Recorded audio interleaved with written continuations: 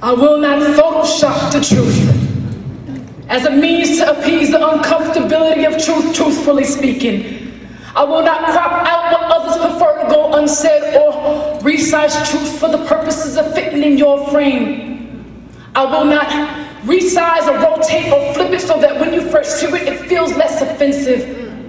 I believe scars are lessons learned, so I won't even fix any blemishes. I won't adjust the contrast to make the message a little bit brighter. I won't add any special effects so the image looks more like me as opposed to Christ. I see beauty in what you may see as ugly, because Christ somehow saw beauty in me.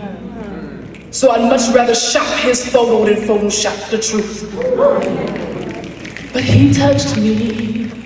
Oh, he touched me, and oh, the joy that floods my soul. But then something happened, and now I know he touched me. And then he touched me again.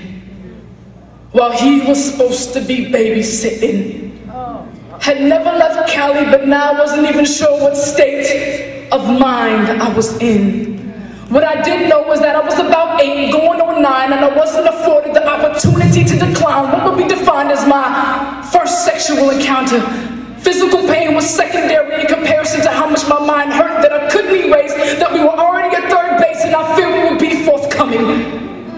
I went from studying my 1, 2, 3s to three-way conversations with birds and bees. My thought process became a huge palette of complexities. Child life was no longer as easy as A, B, C, A, B, C. Always believed Christ.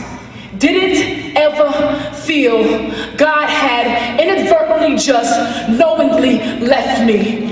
Now, oppressing penetration, quickened rage, Satan thought ugly variations would execute youthful zeal.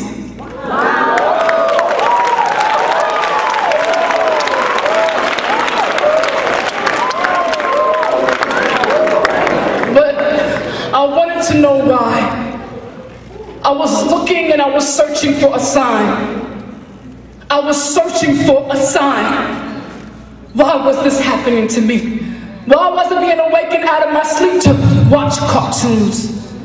I was a small child making requests for oral sex, not because I liked it, but because it hurt less. And it sparked a strange curiosity. When a sex scene would pop on the TV screen, I would fake sick the next day to stay home to go back and watch what my mom didn't allow me to see. Every issue begins with a small seed. So be careful what you're planting in your spirit. Because even though most feel that watching them graphic videos are for your enjoyment alone, please take note, allow me to forewarn that 87% of child molesters admit to trying to imitate something they saw from watching porn. And of course there's the infamous question, why didn't you tell?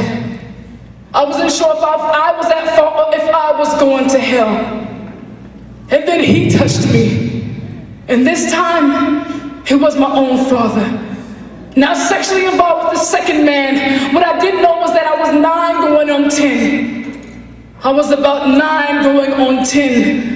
What would make someone want to touch one of their own begotten? I hyperextended my brain trying to make sense of his intentions. All the while teachers are saying she doesn't focus, she doesn't pay attention. I was going to every extent I knew. But still I was frightened, though could not be forgotten. I felt used and thrown away like paper cups and plastic utensils at 9 going on 10. He told me to drink this cough syrup. I tried to explain I wasn't sick, but he kept giving me cough syrup. Weak attempt to try to get me high after I said no to Jose Cuervo. And soon as my younger brother went to sleep, he told me to come sit on his lap, kept shifting me in very uncomfortable positions, which I thought I was somewhat familiar with because of the first encounter. My heart was beating out of my chest, and the tears began to roll down from my eyes. And that night I slept at the bottom of the stairs, went home the next day and smiled like nothing happened. I said, I smiled like nothing happened. Why? Because Satan is a deceiver, one who gives a false impression. Had me to believe that it had to be something I'd done, because why else would two grown men come after me? So I began to change the way I dressed, started to wear baggy clothes because I figured it would draw less attention. Every Sunday I went to church, hoping that someone would see in my eyes, but I didn't have the courage to verbalize, and oh, they saw all right. A women's meeting was held, and after service I was brought to the front of the church as an example of what not to wear. I just wish for one moment that someone looked past the fact that I was wearing pants and more towards the fact of why I was wearing a dress. I said I wish for one moment they would look past the fact that I was wearing pants and more toward the reason why I didn't want to wear a dress. I stood there quietly, but on the inside I was screaming, can anyone see that I'm hurting? Or shall we continue this debate on denominations and what the women are wearing to holy convocation?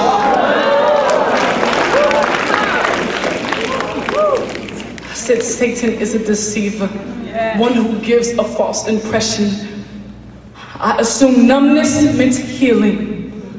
I just had to be delivered, even though the sight of me I hated. Took no pride in how I looked, because I figured, who wants somebody that's been molested? That's just nasty on top of complicated. So I took the pain, stored it in the back of my mind, and threw it in the safe and intentionally forgot the combination. Out of sight, out of mind. I mean, they prayed for me with blessed oil, so I had to be delivered right.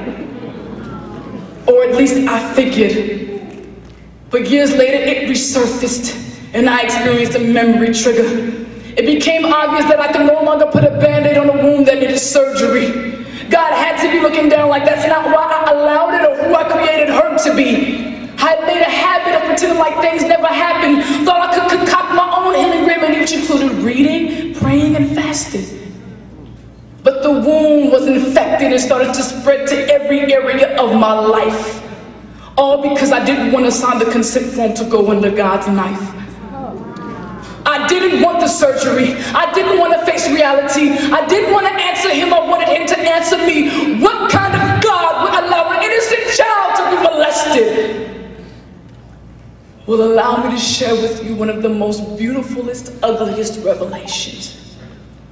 The same God who sent his own son to die on a cross that most would be ungrateful for, and even more would take lightly, and even more would crucify him again with our actions. And although he had no violence and no deceit was found in his mouth, it pleased the Lord to bruise him? That don't make no sense to us. But his ways are not our ways, and his thoughts are not our thoughts. The glory of Christ is the resurrection, but you can't just skip the cross. You can't skip the suffering of all the souls that he came for that were lost. You can't skip the suffering of all the souls that he came for that were lost. There is light at the end of this tunnel. We don't see the end, but he sees it clear. But some of us are just running haphazardly in the dark due to fear. God has amazing plans for us, but we got hang-ups. We hung up on trying to figure out why. Hung up on why us and why not some other child. Hung up on why we were the ones that had to deal with it, and hung up on why we're not able to forgive. But Christ is the ultimate hang-up. He was hung up for you. He was hung up for me. So enough with the hang-ups, because his hang-up reigns supreme. So, to every little girl and every little boy who felt defenseless, for every man and every woman who feels like the enemy has beaten them senseless, for every single swallowed cry in the middle of the night so that no one would hear, for every face buried in pillows to hide the tears, for every voice that wants to speak out and really tries but gets a knot in their throat every single time, for every throat that the enemy tries to choke with asthmatic breaths of air. Christ is the breath of life. Let him be your inhaler.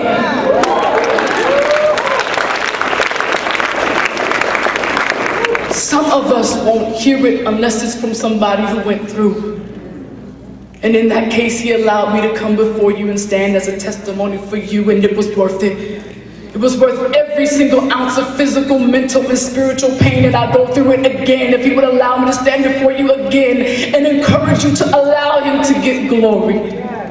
Because, like Paul, I reckon that the present sufferings at this current time are just not worthy to be compared with the glory that shall be revealed in us.